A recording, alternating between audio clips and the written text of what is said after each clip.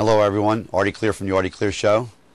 I want to talk to you today about a great man, a man who passed away yesterday at the age of 85. That man, at the age of 85, was Joe Paterno, head football coach of Penn State University. There for 61 years, 5 undefeated seasons, 2 national championships.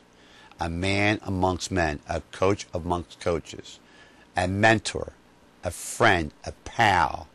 Someone, if he can do you a favor, he does it. Get on the phone when you're not even knowing it and prop you and get you ready for just not a football career or a professional career in the NFL, but a career away from football. As a dentist, as a doctor, as a lawyer, whatever you want to do. Joe making phone calls. Everybody who ever played for Joe was in Joe's company was Joe's friend. It was his own family, a big family. Joe was survived by his sons, his daughter, 17 grandchildren.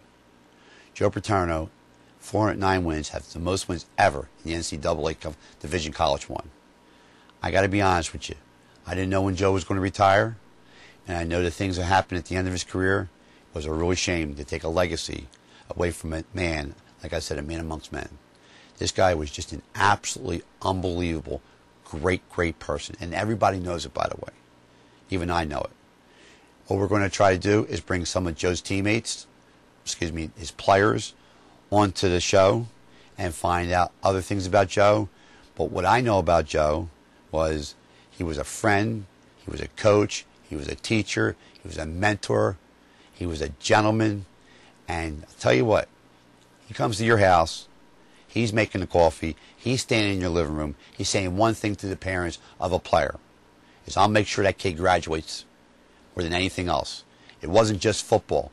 It was about the child, it was about the player, about their family, that Joe put ahead of everything else, of himself.